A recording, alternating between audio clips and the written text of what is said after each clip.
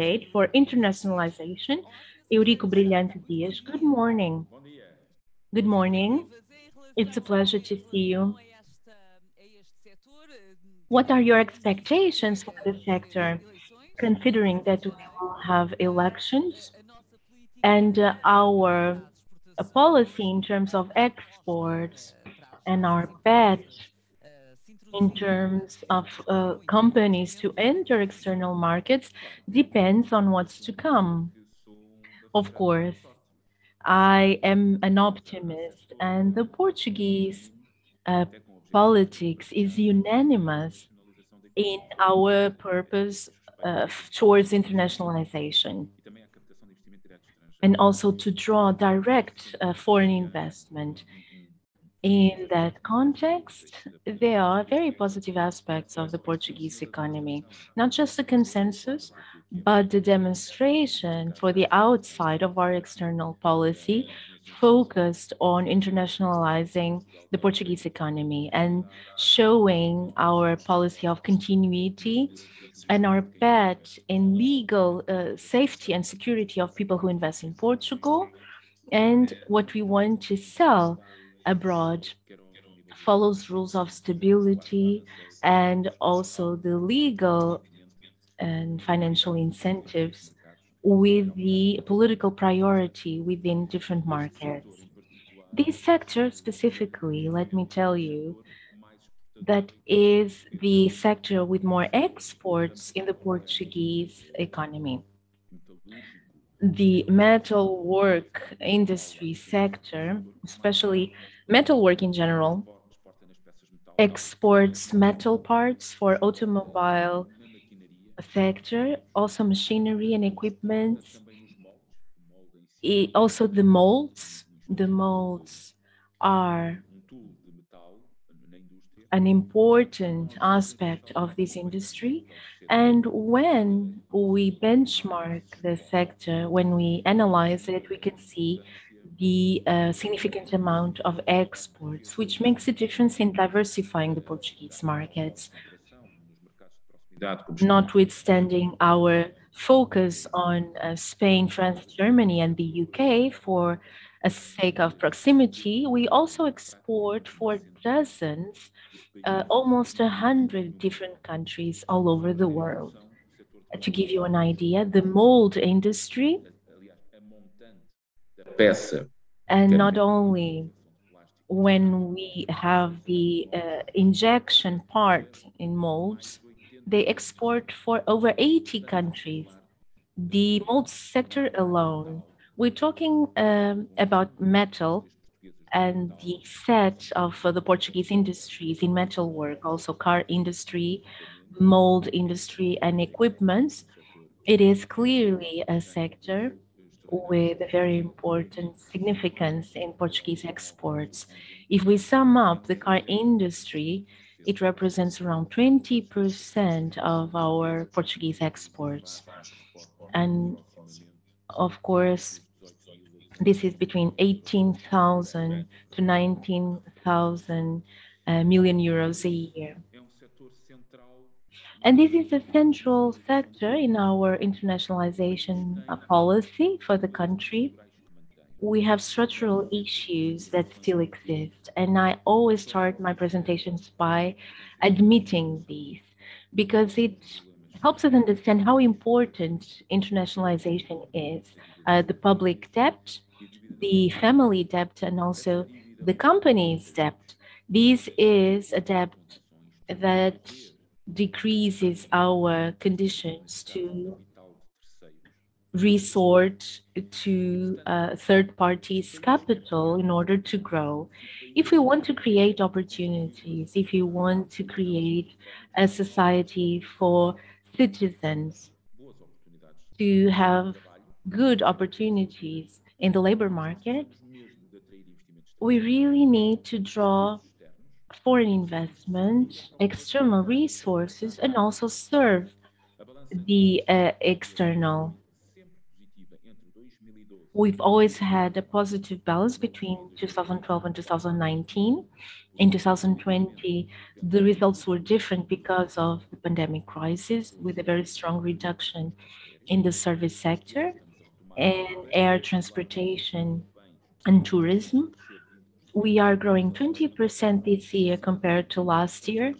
And above all, we are growing 4.5% compared to 2019 in the same period. And we have been building a set of incentives, both financial and legal incentives, to diversify our markets. And therefore, the number of Portuguese companies exporting for a single market have been coming down, and the ones that export to more destinations are growing. Because we've had in 4 or 5 years period 3,000 new entries of Portuguese companies in new markets. And this phenomenon, which goes together with the growth in direct foreign investment, has decreased in 2020 but increased in 2021, and it got us above 70% in terms of stock of direct foreign investment within the GDP, I'm sorry. And in the industry, it has a modernizing role. And among the 20 largest exporters, we have quite a few direct foreign investment companies, and one-fourth of the companies are of direct foreign investment. Therefore, internationalizing the Portuguese economy is crucial. And the metalwork industry plays a very important role. That is the reason why we have to provide adequate opportunities in order to stay in Portugal, keep living here with a good quality of life. And it's decisive. This is a decisive moment. We want to attain a goal. In 2019, we had 44% of exports in the GDP, but we want to reach 50% of exports. And this is possible by two different means: increasing the level of exports, increasing the number of exporting companies. This would be fundamental. And here we have some vulnerability because it's been very difficult to increase the number of exporting companies. In 2020, we had to go backwards around 700 companies. We have 10 to 11,000 companies exporting continuously.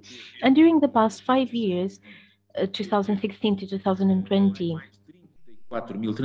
more than 34,000 companies exporting goods, but only 10 to 11,000 that exported every year since 2016 and 2020.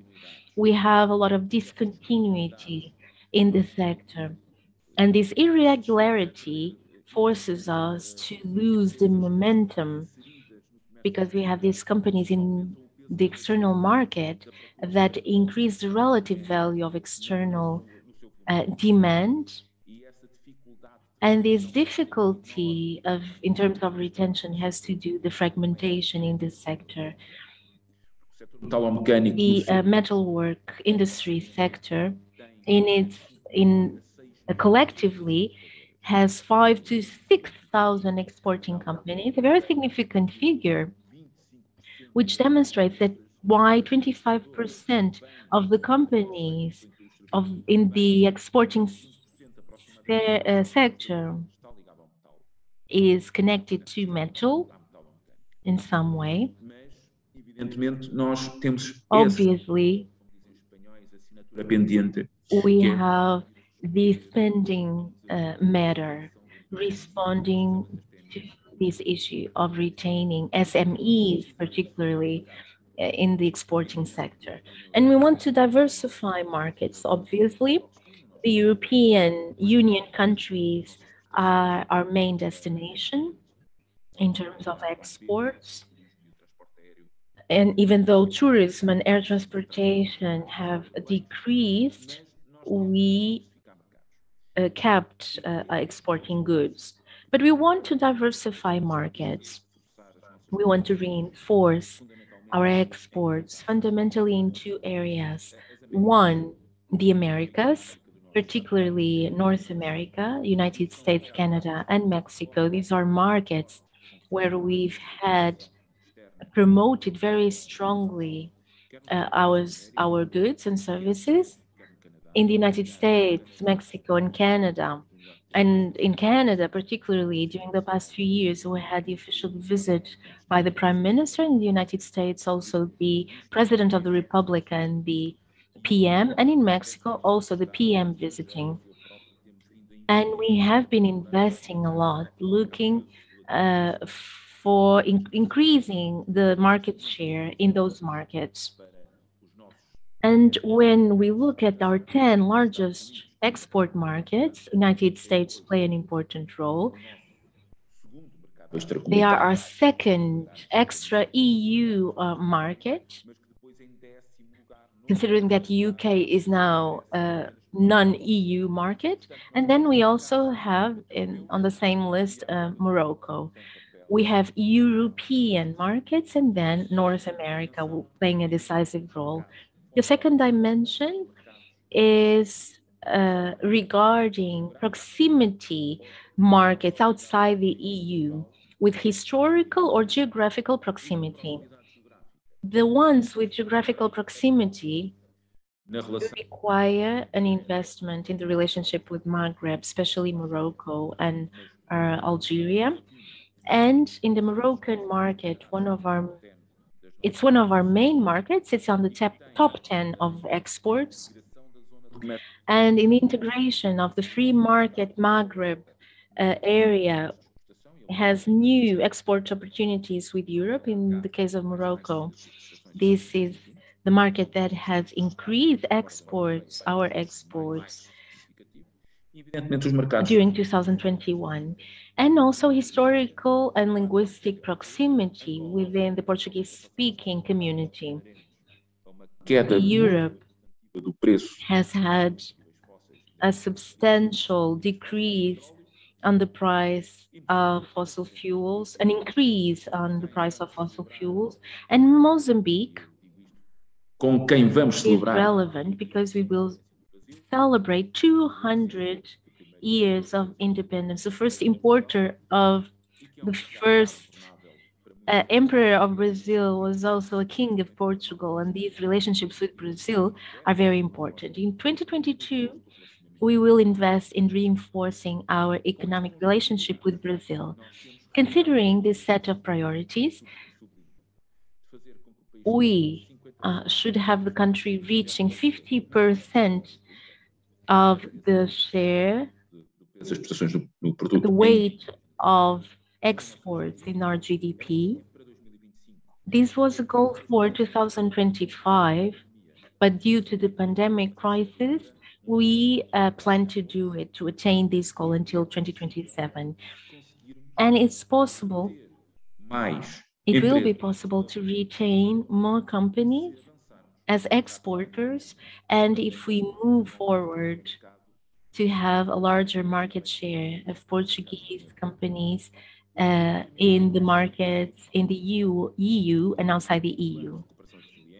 The Recovery and Resilience Plan, Portugal 2030, the multi-annual plan, and even the current execution during the next 2 years for the current plan will bring new opportunities. And the country has been discussing the apparently endless volume of financial resources during the next few years. If we don't know where we are going, if we don't have a clear plan, these funds will not be used well. So we need to consider an adequate strategy for development, increasing the competitiveness of the Portuguese economy and opening up the Portuguese economy as well. There are no protectionist solutions in the country or the EU that make the country better, richer, and with more opportunities. So when we consider a context which demonstrated during the pandemic crisis that the European Union should be more resilient and work with the internal market and also the proximity market, we cannot forget that as a whole, the country has always been better when it opened up. We've always been wealthier when we looked outside ourselves. And it's always possible to have a Portuguese society with more opportunities, with more relevance in the geopolitical context and geostrategic context when we opened up to the world.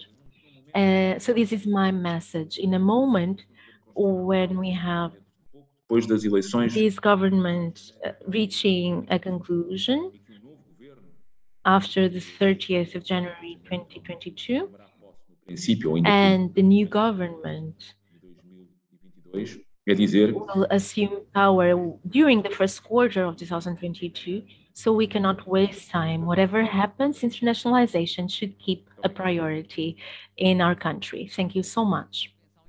Thank you very much for your presentation. I would like to ask you a question before you go. You stressed during this intervention the need to retain Portuguese companies in our exports and also the tax and financial incentives. So I would ask you, to what extent these tax incentives could be a leverage for these companies, because many of them complain of so many taxes that they have to pay when compared to other countries, even within the EU. And this is the reason why some of these companies outside of Portugal can penetrate external markets better than we can. This is the end of the year. We will no longer have a state budget after the end of the year. We'll have a new budget next year. How can this affect the situation for Portuguese companies? That is a very relevant question. My first observation is that Portugal does not have a tax load above other countries of the European Union. Within the 27, it's just slightly above. And the tax load on, if we have lower wages, obviously there is less revenue available for the families. And we're talking about the taxes to companies. We should be careful when considering this.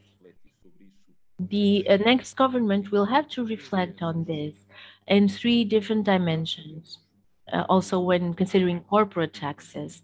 Obviously, within the international framework, there's a huge competition to attract foreign investment, and this is one of the areas I work on. Capitalizing companies is something which is also connected to the ability to obtain and retain results. If we look at the reality, when we have to pay more taxes, it's more difficult to have net results, to have more reserves that increase the capitalization of companies.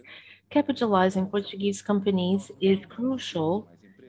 We don't retain more companies in exports because SMEs should have more conditions to increase their capital. But for that, there are three different issues we have to face.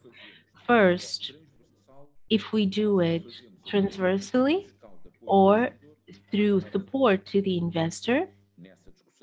And in this discussion, the option of the government and also the previous government is to reinforce gradually the incentive to the investors. For example, research and development.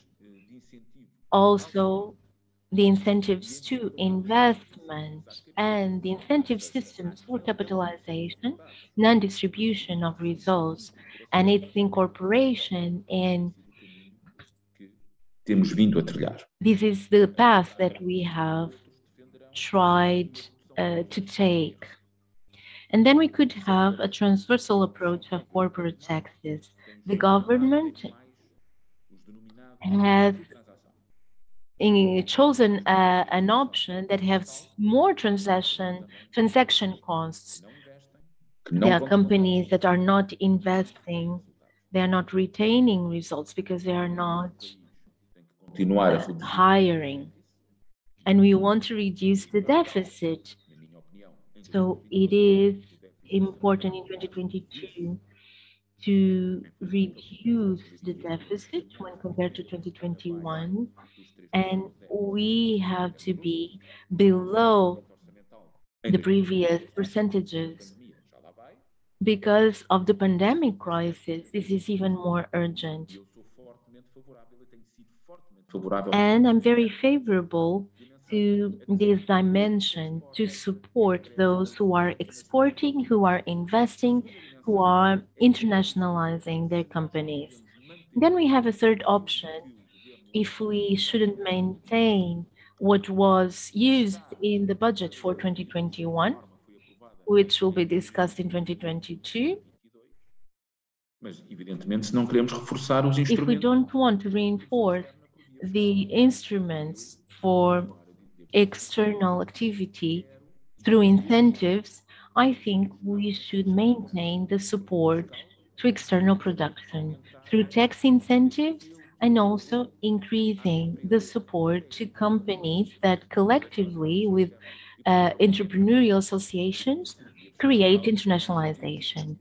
So through tax incentives, we want to reward people who are making an effort to attain the goal, not just the 50%, but also generating more opportunities and creating more external capital flow. And we cannot focus simply on the tax dimension. It is important, but we have financial incentives for internationalization. And the challenge for the next community framework will not have tax incentives for larger companies because Brussels and the European Commission prevent us from supporting this type of activities. softwares, etc., mas no quadro dos investimentos em Specifically, for investment in machinery, equipment, and buildings, we will have limitations in supporting larger companies using the EU resources. vamos ser So we capazes have to understand if we will be capable of using public Portuguese resources. If we use public Portuguese resources at the current level with the current figures in 2021, this would imply to have 100 to 150 billion euros every year for drawing the foreign investment and to maintain a line of support to draw new direct foreign investment for new units, for new qualified employment, or instead to have a reduction of the corporate taxes. In my opinion, we need more foreign capital, and that would be a priority. These are the issues that will be discussed during our campaign before the elections. Will clarify this situation, how to use corporate taxes to attract direct foreign investment and support those who invest. Thank you, Mr. Secretary of State. We have external examples like Ireland. Because of the tax load, they had a significant internal investment. Secretary of State, it's been a pleasure. Thank you so much for your presence. Thank you. I would like to thank the media and also the Portuguese Association for Metal and Mixed Construction, especially Luís Simões da Silva and Professor Lamas, who sent me the invitation. Thank you so much for thinking of me. It was a pleasure to be here, and I wish you a good day of work. Thank you, and good morning. After listening to Secretary of State for Internationalization, we could listen to some clues about what will happen because we will have elections at the end of January. But there's this promise, regardless of who will be the next government,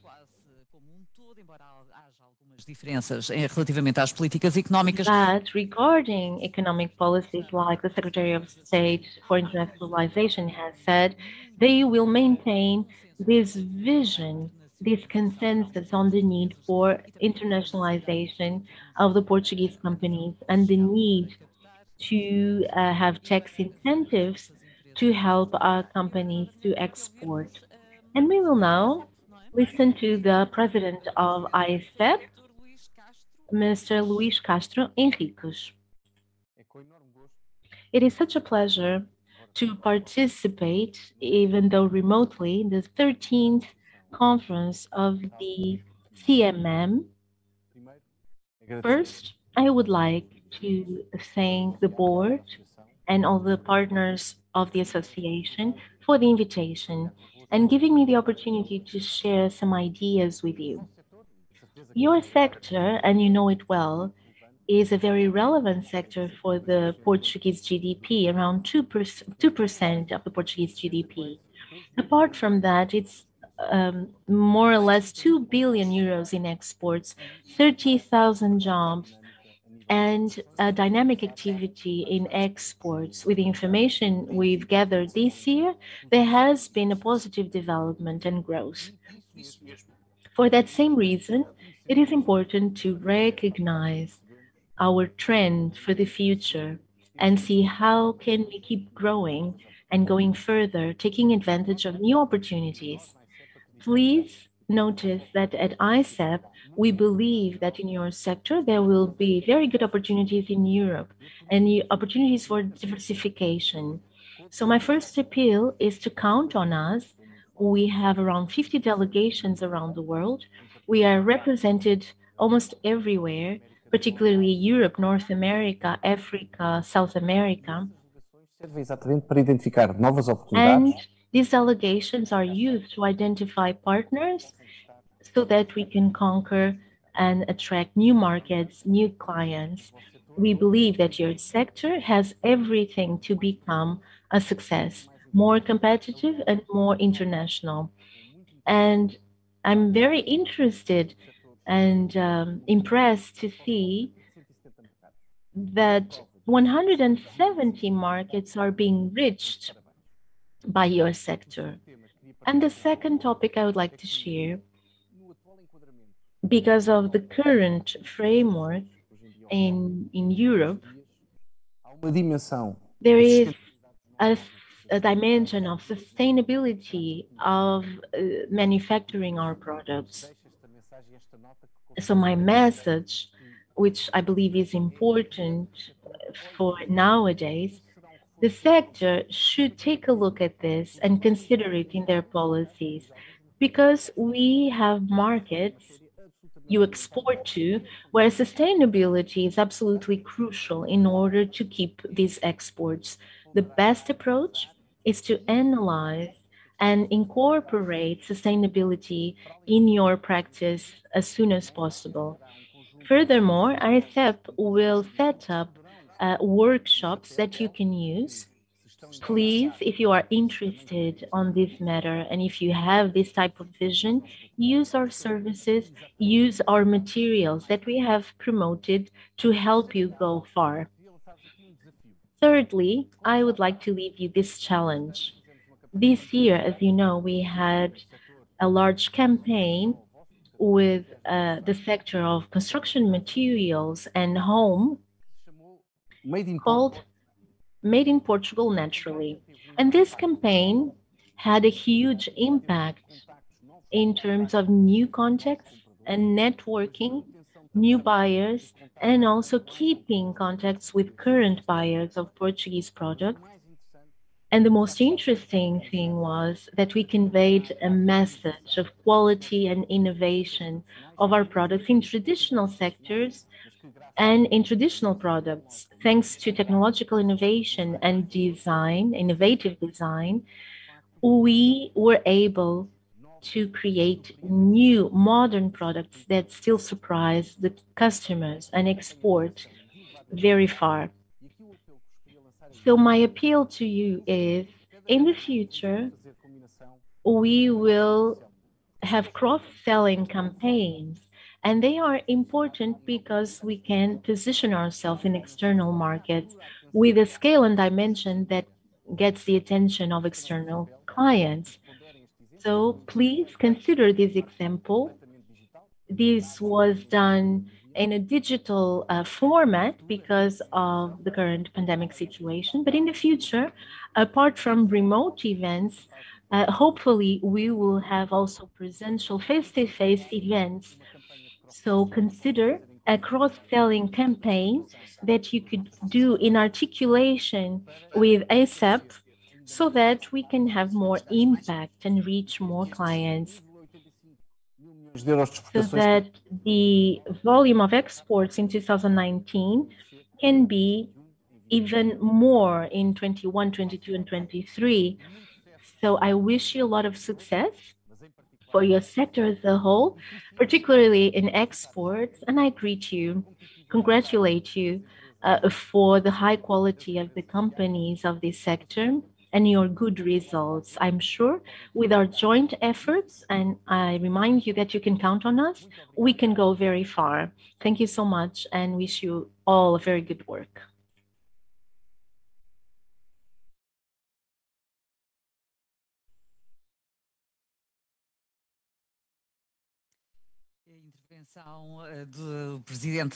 This was the intervention of Luis Castro Henriques from ICEP in this conference for metalworking industry. And now we will listen to the president of CMM on international steel.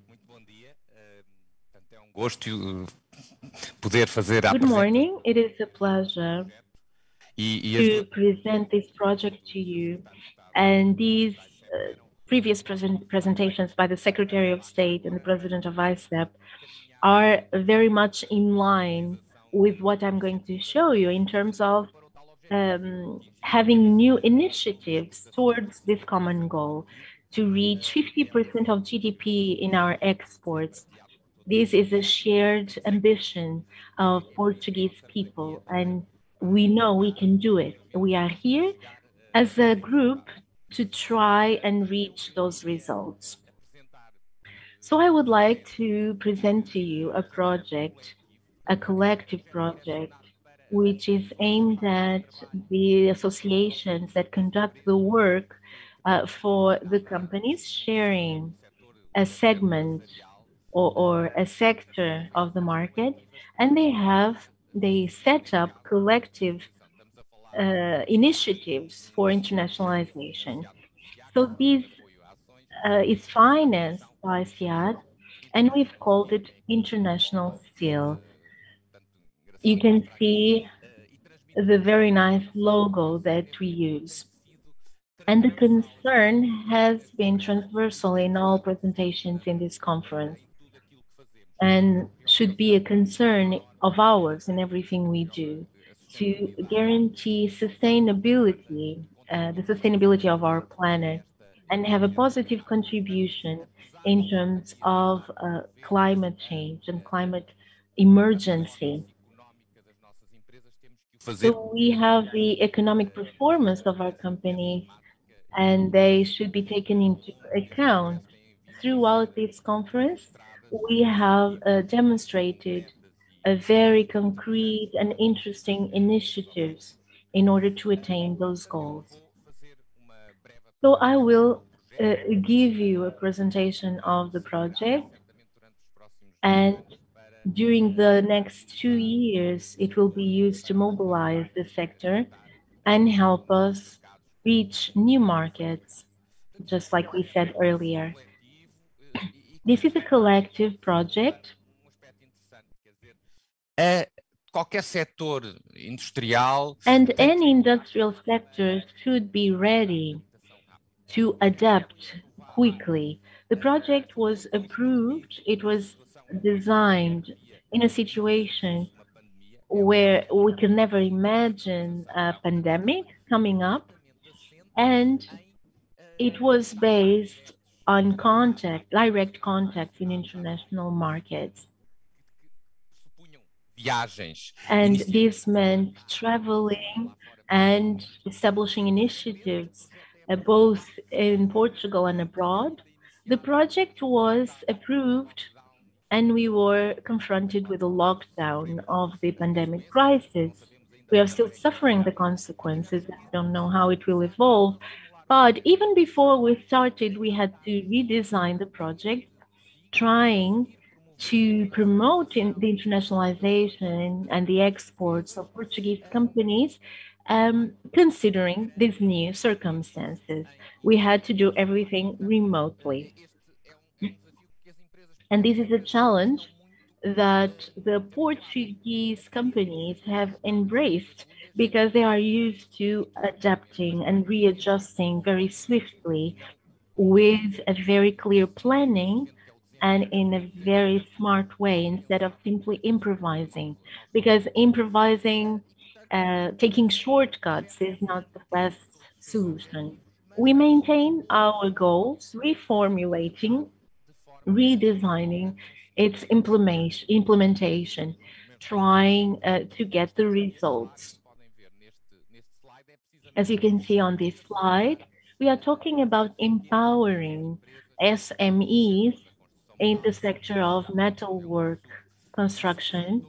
This is a subsector of metal and mechanic sector. It's the largest national exporter, and the subsector plays a very important role in Portuguese exports, above 3% of national exports, and we wanted to help the companies in this continuous task.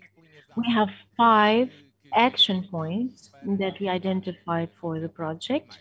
First of all, to identify opportunities and constraints in the access to new markets, developing internationalization processes that can be sustainable. We don't want situations where during 1 year the company exports a lot and then spends several years without exporting anything. We want to give continuity to the companies and provide sustainability, considering the diversity of the countries they are working with. The third action point was to ensure promotion and communication. That is, to communicate to the outside that we have added value and innovation that we can offer to other markets within the logic of the vision for digital development for the whole society and for the specific sector. How can we do this having a good cost efficient relationship? Through collective campaigns, gathering efforts and trying to work together to communicate, to convey to the outside the ability we possess. And finally, to set up international workshops, trying to understand and make use of the international interest towards our companies so that our companies can use these opportunities to make their business a reality at an international level. This is the work conducted by an association and not only by a single company. So we had to choose the markets that we wanted to explore. This sector, like you've heard during this conference, has had a lot of success in its internationalization, and it has a significant presence in many different markets. So we wanted to broaden from 80 countries to a greater number of countries, of markets, for Portuguese exports.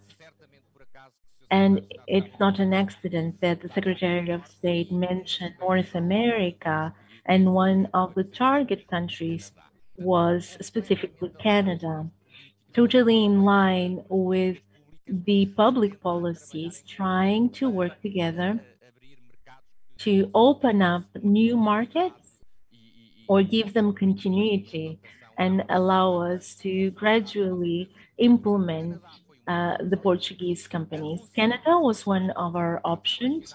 Russia was also a selected market, and the Middle East as well, like the third chosen market. We're talking about markets where the Portuguese presence, and specifically in the Middle East, is already present in terms of exports, but Canada and Russia were practically new markets for our trade actions from Portugal. How could we do this? We will show you the main activities through four different pillars. First, prospection, getting to know the market to help the companies gain access through the organization of this very event. This session here today is also the result of these initiatives. Portugal Steel Summit is a showcase from the sector for the international market. Also, creating opportunities for encounter, for meetings between Portuguese companies and foreign potential clients. We had a session yesterday dedicated to the French market, for example, and the purpose is to focus on those three markets, trying to open up new doors of opportunity for the companies. Also help companies demystify the way they can make business, and helping them overcome bottlenecks and the red tape in this type of trading. We also have business seminars trying to create the B2B contact between different representatives from both sides. And we had a second activity, empowering the sector, preparing the company to be prepared, trying to penetrate in those markets through training, workshops, also creating guidelines, a user manual of good practices, and trying to identify opportunities and anticipate the new trends for the sector, allowing us to make smart plans to reach those markets. The third activity was to promote, showcase our products and the supply available, disseminating information about the sector as a whole, emphasizing the remote contacts online, creating and giving access to digital means within the sector, and trying to showcase our supply with more added value, more innovative. And one of our ambitions is to have, like you heard yesterday during your presentation, not to be made in Portugal, but invented in Portugal. Engineer José Teixeira said this yesterday, and it's true. So this is a group of tasks that make it possible to attain these goals. And finally, to disseminate the information about the project effectively, knowing that the sector is located mostly in the northern and central areas of the country, and trying to help these companies have a strong presence and international promotion of their products and services. Aqui atividades de desenvolvimento, website, These não vou estar aqui. are other activities that have to do with the website. This is the timeline for the initiatives for the year, starting today with the Portugal Steel Summit. And then throughout the next year, we will have more initiatives. And we are supposed to go to Qatar in the end of 2022. And we hope we can go there in person and talk face to face to our potential clients. Those of you who are interested, please get in touch with us. And the next presentation will give you more interesting information about this to keep discussing how companies can be internationalized. Also, the performance of the sector. And we will now listen to José Gomes, CEO of Mestre Casais, a full professor at the university. He is an MP member, and between 2015 and 2020, he was part of this association. Let's listen to you. A organização do Congresso da CMM ter-me dado a oportunidade e ter-me feito o convite para apresentar aqui retrato do setor da construção metálica portuguesa. A feature of the sector in Portugal. My presentation will have 4 parts, a few considerations. So what is the importance of the steel in the world? Then the features of the sector of Portuguese construction, metal construction, some presence of Portugal in the world. And finally, a few of the challenges of sustainability applied to the sector of steel. To speak of steel today is to say that it's present in every aspect of our lives, from the toe caps in the shoe to the steel that is in our refrigerator, in cars, in ships. Its presence in everything that is the areas of economy, society, and it's surely a very important sector. Since 1950, after the war, steel has been produced and used largely. And when we look at the graph, the production of steel goes up until the end of last century, and then is more or less stable, apart from what the new production starts rising exponentially. In 2019, we produced 100,800 megatons of steel, and the perspectives are for that production to continue to grow due to the demand, the need, and around 2015 we will have the need to produce 3 billion gigatons. Steel is produced in several geographies in the world. If you look at the map, what you verify is that half or around half of the world production of steel is produced in China, then Australia with a component that is very important, and then with another level, what is produced in the US, Canada, in the North American continent, and in Europe. The lesson we draw from the map is that the great part of the production, half the production, happens in China. If we look at what is the consumption of steel in finished products, half of that consumption is buildings and infrastructure. In construction, half of all the steel produced in the world.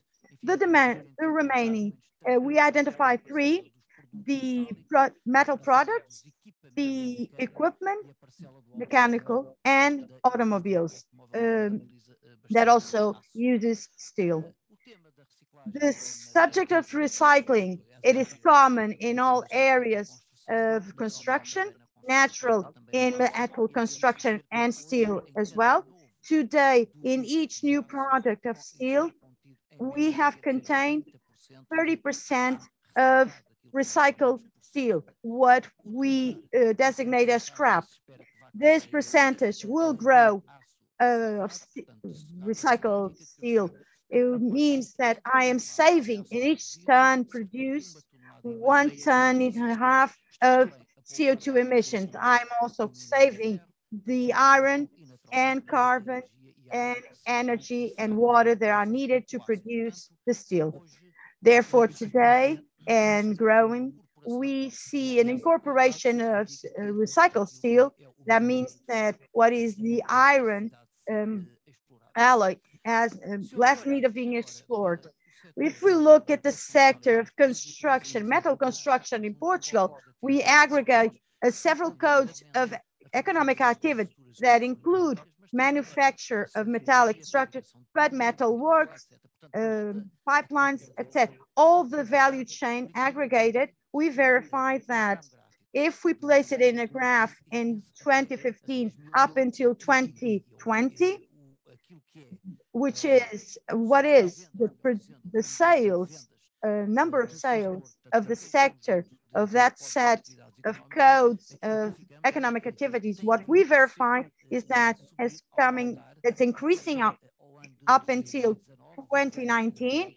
We will consider here 2020 due to the pandemic was in a typical year. So we have a growth, sustainable growth of the volume of sales in the area of metal construction in Portugal, and corresponds natural to growth, sustainable growth for the sales in the national market and the sales for exports. If we look at the numbers, we verify that at this moment, we have employed more than 30,000 people in the sector in all the value chain. We verify that the volume of sales is 4.3 billion euros, and it corresponds 2.2% of the national GDP. And we also verify that 1.8 billion euros of production in a section of this sector corresponds to exportations and is 3%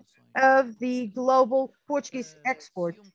If I concentrate only in the CAI 25110, the code for construction, manufacture, metallic construction structure, and the variation of the volume of sales throughout the years, we verified that up until 2010, in the years of the crisis, was a decrease of the value of production, but we also have here as growth, sustainable growth in the volume of business and the sales for export.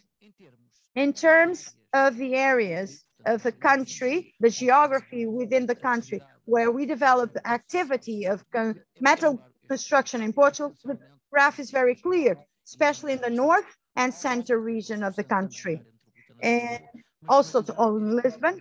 But this is an industry that is localized, as you can see, in the north and central part of the country. If we look at the evolution of the employment in the sector of construction, metal construction, what we verify is that naturally after 2010, there was a decrease.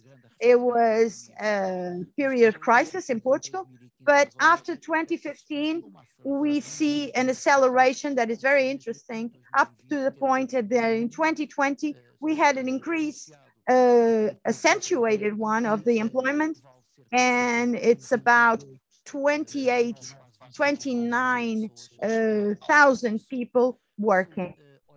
If we look at the distribution of the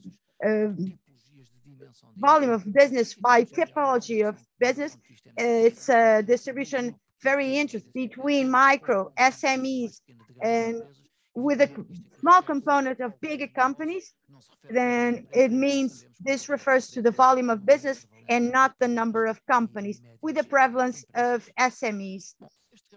This graph shows that is a graph for the United Kingdom, and it shows the distribution between structures of buildings in steel and concrete and masonry and wood. And what we verify is that around 80, 90 decades of last century, the structures in steel dominated other structures.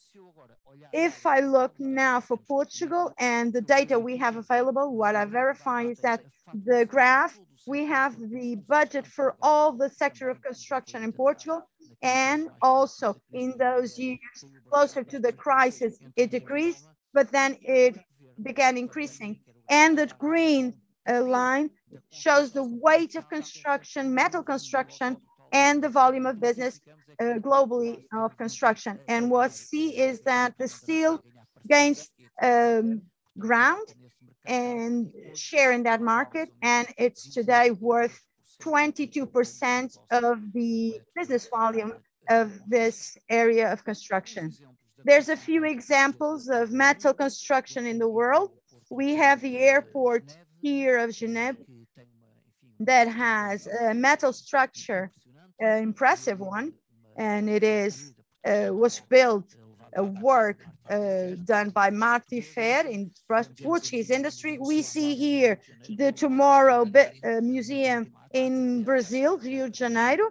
It's from Santiago Calatrava architect. It's a work construction for Marti Fer. We see the facade of a building in Argel. It's a big building. And Teixeira Duarte was the company responsible with the metal construction of Portuguese industry. We verify also another example, the Le Paris-Longchamp. It's a track in Paris, an impressive structure, and also from our industry included.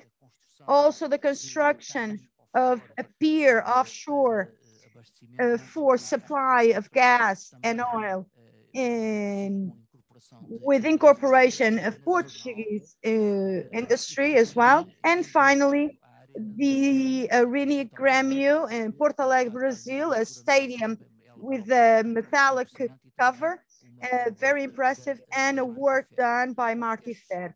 These are this is the frame feature of the sector of metal construction in Portugal.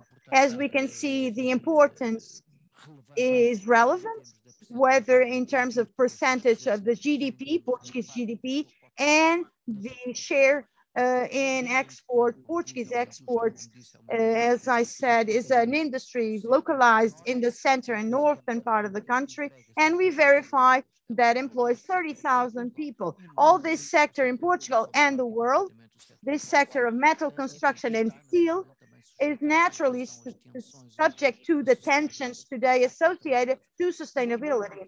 And 2015 was a critical year for this matter, because in that year it was approved the United Nations Strategy for Sustainable Development that had 17 objectives of sustainable development that represents the evolution of society, objectives for which all areas of activity, social, economic of the planet needs to be taxed.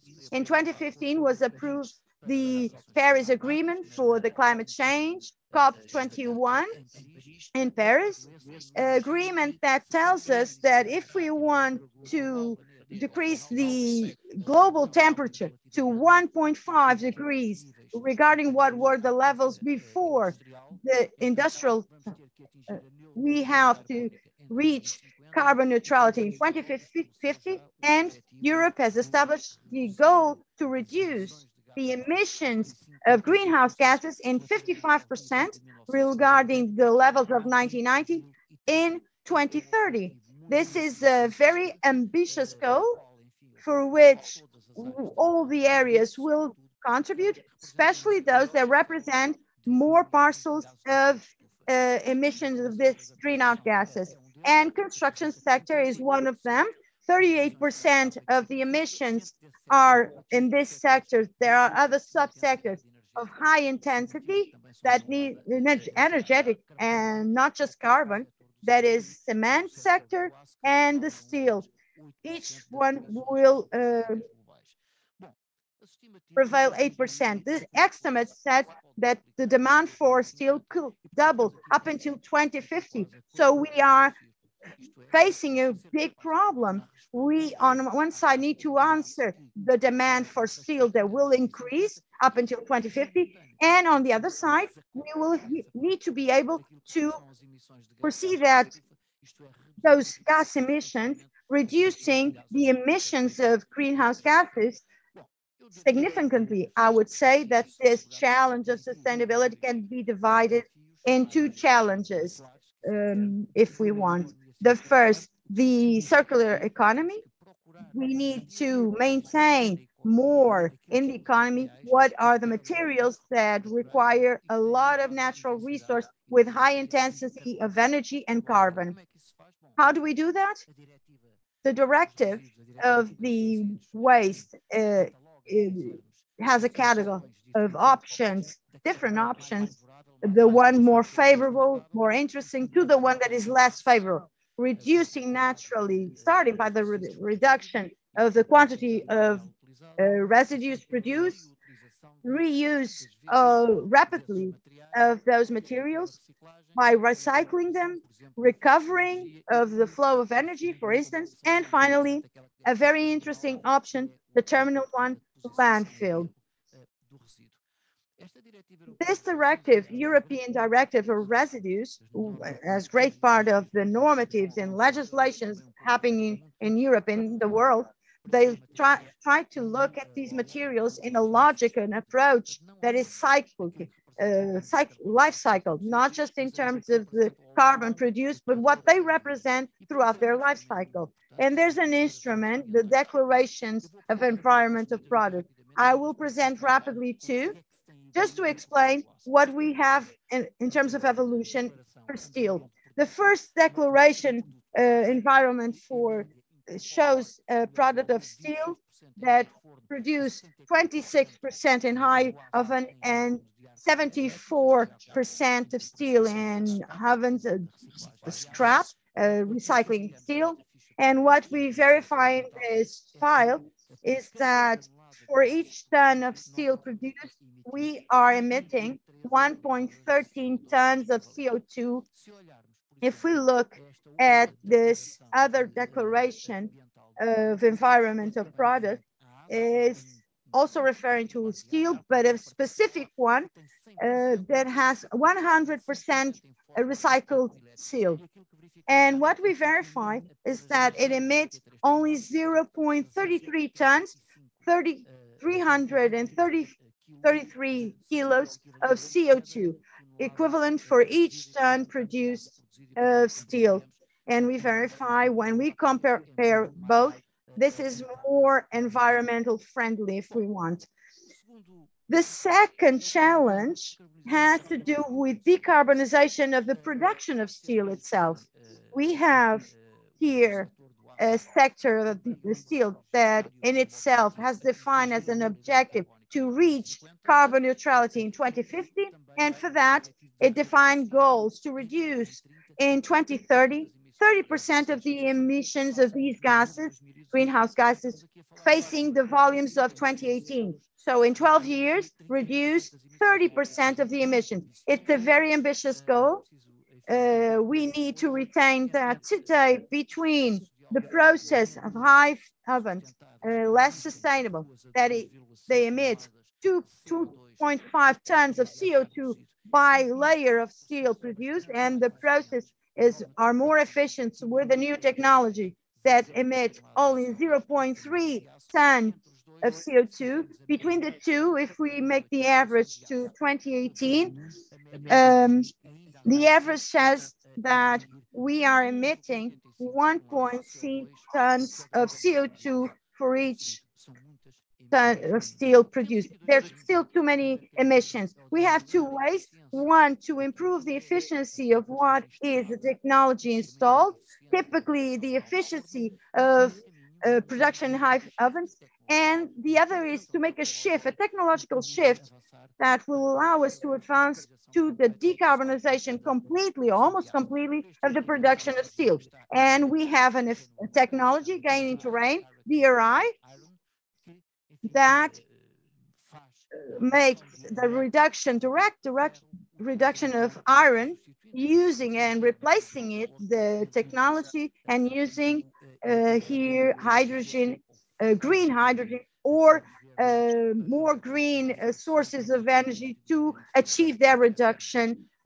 And I brought this landscape, if you will, this scenario of the possibilities and options we have today.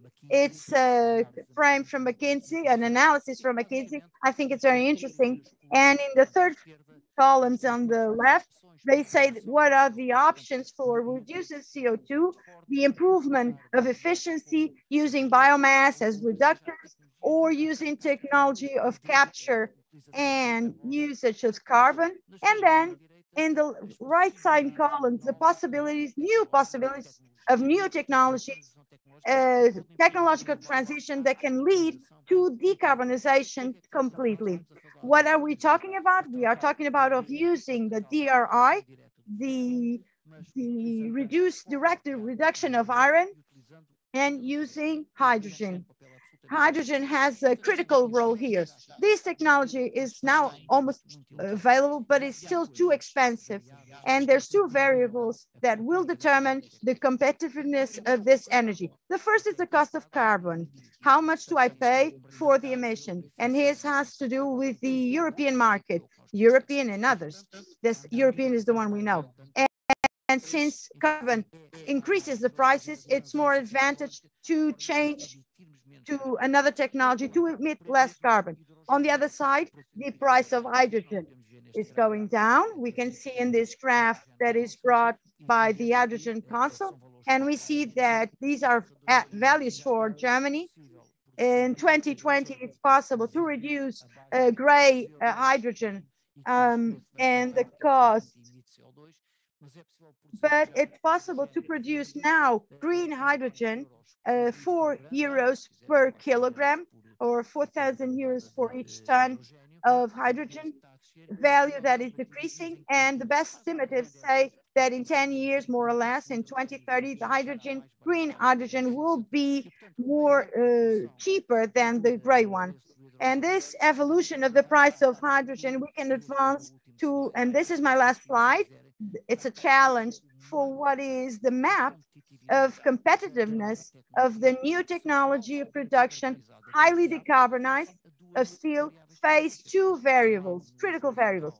The horizontal X, the price of hydrogen that is going down, if you look, 2.2 euros per ton to 1.78. And on the other side, the price of CO2 in the carbon markets that I have to pay if I emit. And I hope that will be increasing. This line that separates the blue line and the gray line results from the combination of the price of hydrogen and the price of carbon that will determine if the new technology is decarbonized, if it's competitive or not, it's cost efficient or not. For values of 2 euros that will happen in the next few years, 2 euros per kilo of hydrogen. If I have the cost of carbon in the zone of 70, 80 euros per ton, the emission cost, it's competitive in the new technology. The cost of hydrogen that 5 or 6 years ago, it was 6, 7, 8 euros per ton. The cost of CO2, I'm sorry, 6, 7, 8 euros per ton emitted. Now it's 50, 60. And we hope that we expect in a few years, the value for ton to be paid could reach the zone of 80, 90, 100 euros. When we reach that level, practically any cost of hydrogen will make the new technology competitive. So these are the two variables in terms of what we have on the table for option to produce steel, decarbonized steel. These are the two variables that we need to observe. And today, I know that is an experimental title. We saw from Sweden earlier, we are able to produce steel with CO2 emission values lower than 300 kilos per ton. And surely for ton of steel produced, we will reach values even lower. This is the frame I leave you with. The technology could decarbonize the production of one of the materials more used and which demand will continue to increase, that is steel. Thank you for your attention. This was the presentation of José Gomes Mendes, professor, and now we will look at the Russian market with Alexander Dimino. Oh, thank you, Christina, or should I say obrigado now? Bom dia. All right, okay, so ladies and gentlemen, Moscow is on the line. And first of all, on behalf of Eurasian Business Alliance and personally the business ambassador to Portugal and Spain, Mr. Eduard Gulan, I would like to welcome the participants of the Congress. And we are sincerely grateful to the CMM Association for organizing today's conference. It's a great honor, and more importantly, it's a great pleasure to cooperate with professionals of this level. So just a few words from my side about the alliance I represent today. Of course, a more detailed presentation you can find on the virtual booths, so I won't take up your time. The mission of our platform is basically to find and create projects, joint projects, for businesses in various industries in Europe and Eurasia. It means that we are open to Portuguese companies and associations that are interested in working in Russia, Kazakhstan, Uzbekistan as well. As a multi-sector project office, we, of course, cannot overestimate the role of steel construction in these regions. At the moment, we are actively working in various fields, such as agricultural logistics, construction of factories for the production of food. We are interested in creation of modern medical centers with attraction of international funding. And as you can imagine, it's a huge potential for the application of steel construction technologies. Given the geography of Russia, there is no use to say that in the extreme conditions, climatic conditions of the far north or the far east, steel and composite structures may be the only acceptable solution. I'm glad to say that I had a chance to get acquainted with the steel construction projects of Portuguese companies in Africa, in Latin America, as Middle East, like museums, stadiums, airports, and so on. And these buildings, frankly saying, evoke nothing but admiration. On the other hand, I very much hope that the Russian experience will be of interest to the Congress participants today. We clearly understand the importance of international scientific and technical cooperation. In this regard, I would like to give the floor to my colleague, one of the best experts in this field in Russia, Alexander Bibin. Alexander, you have the floor. Alexander, пожалуйста, прошу вас, включайтесь. Okay. Hello, gentlemen. Thank you, Igor, for inviting me to this conference. I'm Alexander Bibin. I'm the head of steel structure design in EVRAS, in the steel market development department. And I'm in charge of technical sales support. This is my key role, and I'm a head of our in-house engineering team here in EVRAS. So in addition to that, I'm involved in new product development in the direction of steel construction market. So today I'm going to show you a brief overview of some of our activities. Okay, let me start from this, let me say, business slide. It depicts the major centers of production of EVRAS. Here you can see that our domestic facilities divided into 4 divisions that are the Ural division, Siberia Coal division, and Vanadium division. The Ural division operates our biggest asset, the NTMK plant and the KGOK mining and processing facility. The Siberia division is the CMK plant, which produces mostly the long products and rails. Here the coal division with plenty of coal mines, and apart from that, we operate the EVRAS North America business, where the Pueblo and Regina are the main production facilities that produce rails and pipes. Here you can see our financial and operational results of 2020. So let's go back into Russia, the Russian market, and here you can see that we are the number one among rails, beams, and structural section producers. But despite the high market share, we are always try to find the new applications, new niches for our premium product, which is the beam. As you can see in the product line, we have no any sheet metal, coils, or plates. With this, because we are focused on primarily on long products. And I would point out that developing the beam market is very interesting for EVRAS because let me say it's our major product in the Russian market after rails, and despite the high market share, there are some reasons for action to develop this product. Okay, let's go further. So here you can see a simplified scheme of our sales instruments, let me say, and most interesting market segments to go with the beam.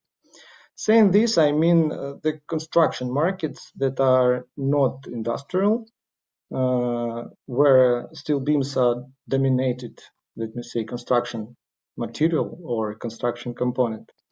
That's why the oil and gas industry and energy industry are not presented at this slide. So the basic instrument is our direct sales team. Me and my engineering team provide technical support for them. Just to increase sales of for smaller clients, we started the digital sales platform, which calls EVRAS Market. Here you can buy what you need via your mobile phone, for example. And the third stream, among the others, is the EVRAS downstream businesses. One of them operates directly at construction market and provide the let me say holistic solutions for customer needs, so the company can design, produce, and even erect the buildings. So here is the slide about our steel processing facilities. We've got two special steel service centers, one of them at the Moscow region and one in the Ural region. And also we have lots of local services. This service infrastructure and complex approach let us improve our development strategy. And today we are moving from direct sales of products to the solutions delivery. You can see the examples of that way. For instance, you can see the solution for some small spans bridges for the distant regions of our country. This item consists of all bolted weathering steel. Is hot roll. These beams are hot rolled, and this construction is extremely affordable due to its low maintenance cost. And beyond that, these bridges is environmentally friendly because it's made out of recyclable materials. You can see the timber and steel in there.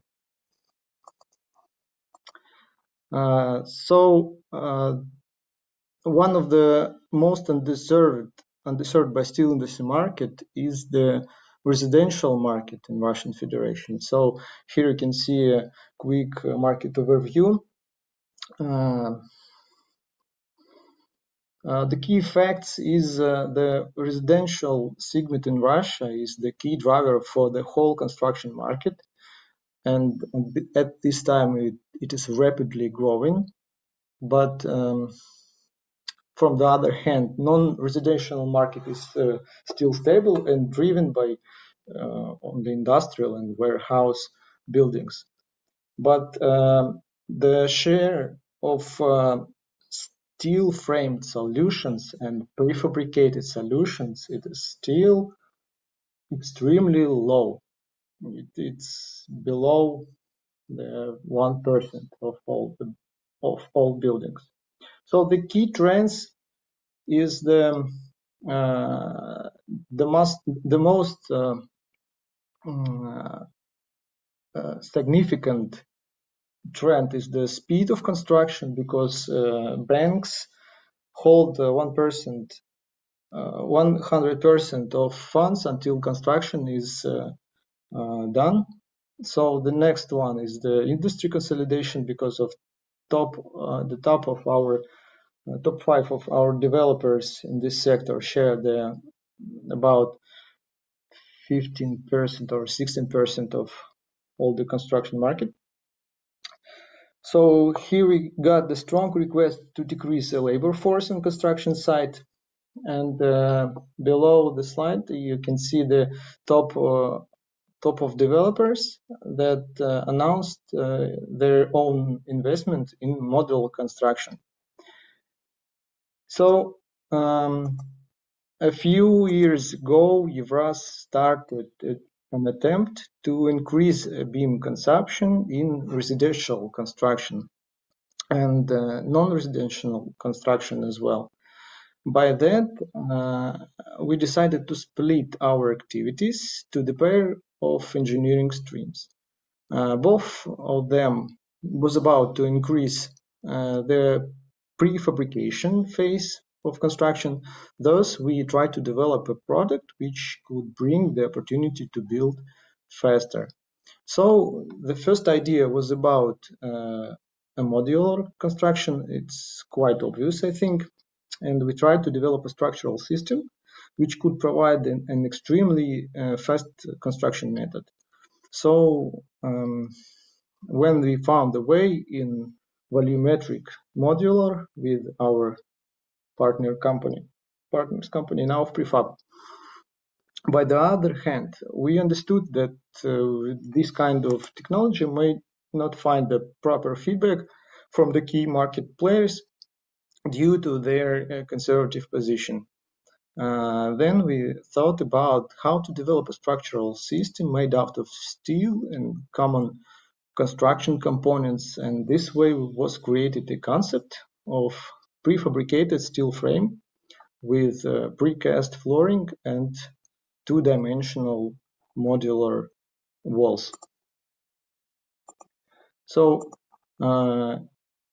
here a few facts about our modular system. The result of our collaborative work was a structural system which consists of pre-assembled framework of hot-rolled beams, in addition with a standardized system of floor, ceiling, and wall panels fabricated by partner company. The choice of stiff hot-rolled frame make it possible to reach a multi-story concept up to 9 floors without concrete core.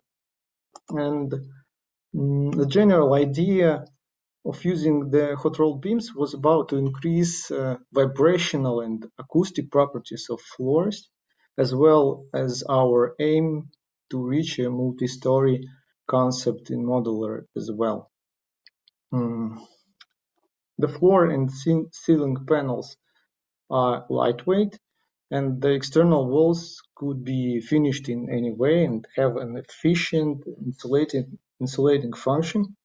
Both of the light gauge steel and timber options for subframing are available. The goal of alternative way, let me say, was to achieve a flexible architectural layouts using steel and other conventional and affordable precast and prefab components, such concrete slabs and component of wall systems. The result was an architectural concept of typical building, which has commercial areas on the ground floor and flexible layouts in the living floors. To conclude, Alexander, please, can you hear me? Okay. To conclude, please. Okay, so it seems I'm out of my time. Okay. Yes. Okay, this is my last slide. So thank you for attention. If you have any question, let's discuss in the chat room later on. So thank you again, and I'm gonna show the microphone to the Igor, I think. Thank you very much, Alexander Bibino. E Igor Svaniev, спасибо. I think that's it. Коллеги, Thank you very much. Спасибо. Спасибо. Have a nice day. Thank you very much. E agora olhamos para o mercado canadiano com o Alex Martiniak, da Câmara de Comércio da União Europeia. We now go to the Canadian market. Welcome. Yes. Good morning. And thank you very much for inviting me to XIII Conference. It's a pleasure to be able to present the European Union Chamber of Commerce to Portuguese companies, exhibitors, and to all participants of the conference, as well as talk about some opportunities in the construction, steel construction and composite construction sector in Canada. I would like to share my screen and present the presentation. Just one moment, please. Mm-hmm.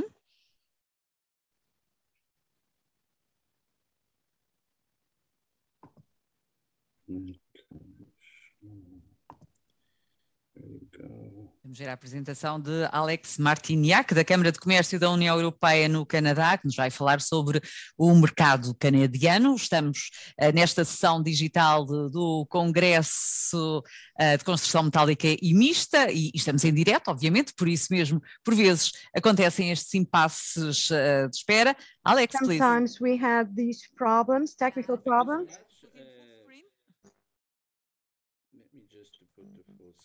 Here you go. Okay. Thank you.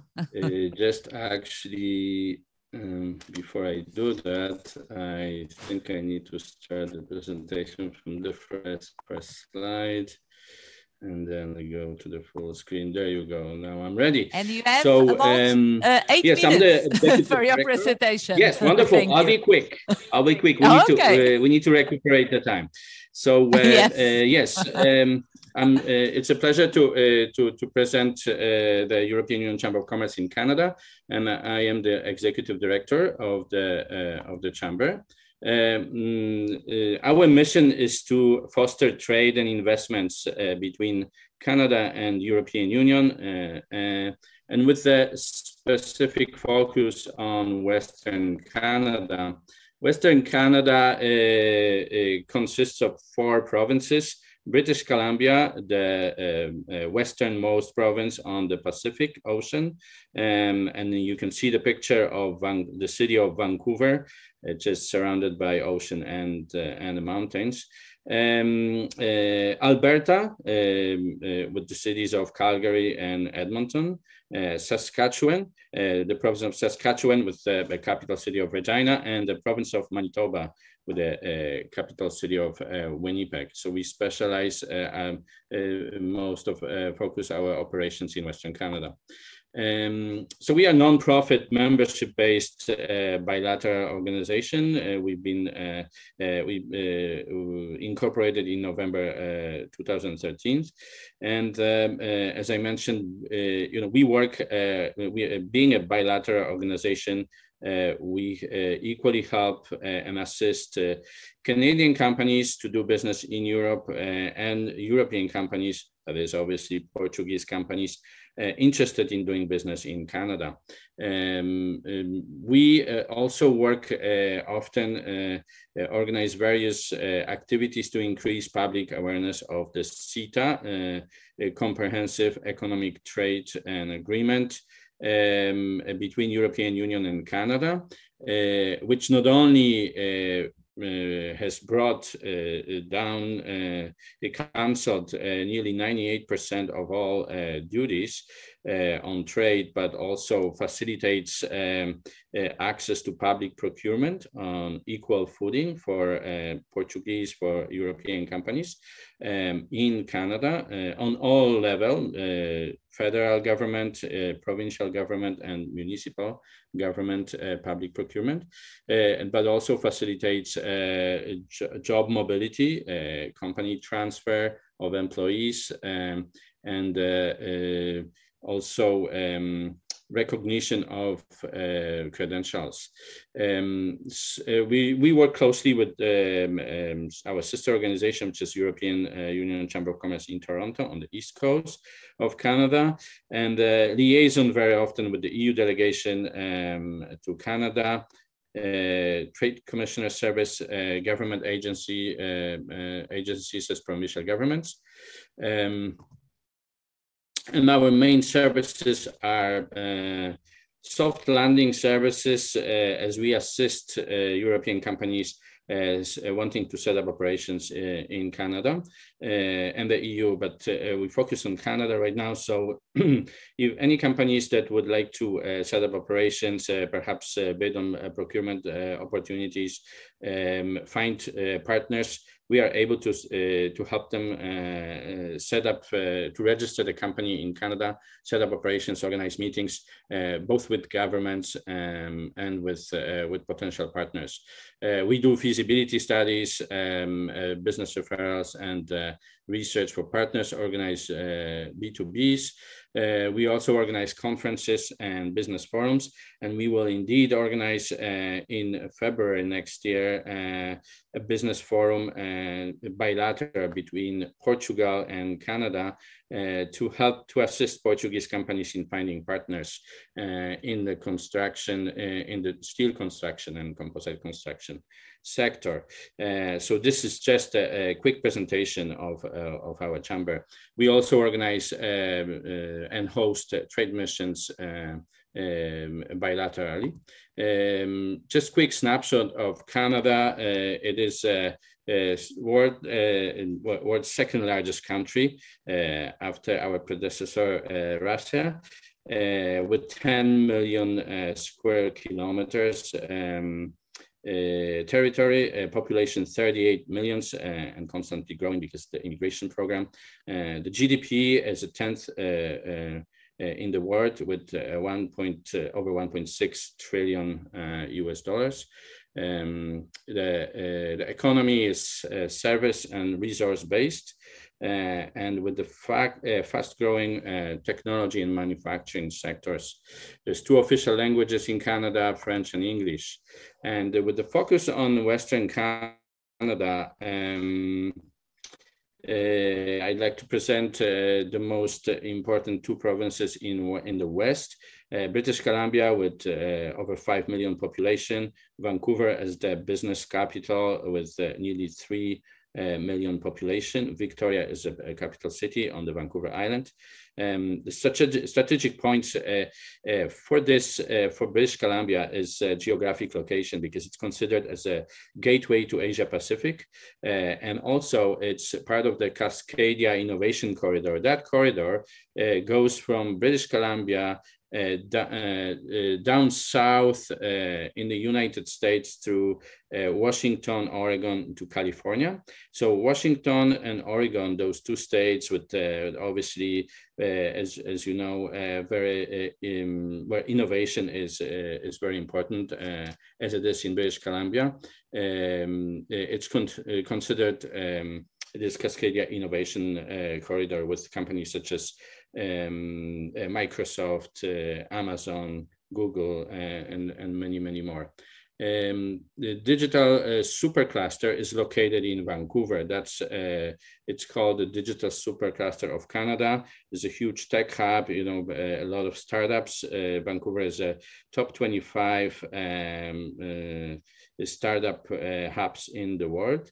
But British Columbia is considered Silicon Valley North. This is because of its proximity to San Francisco. Hollywood North because it's the third largest cinematographic center and film production center in North America after Hollywood and New York. And it's clean tech and life sciences and ICT sectors are thriving, but you have to consider natural resources, very, very important in the economy of British Columbia. Natural gas, minerals, mining, forest products, it's forestry, it's a very important industries. When it comes to Alberta, 4.5 million population, Calgary, Edmonton, the most important cities, natural resources, you know, obviously oil and gas, agriculture, and innovation, particularly medtech and ICT. Some of the most important opportunities for the European companies are in fact you know, for the reason of the construction, steel construction would be in the mining sector, natural gas, clean tech, and the transportation.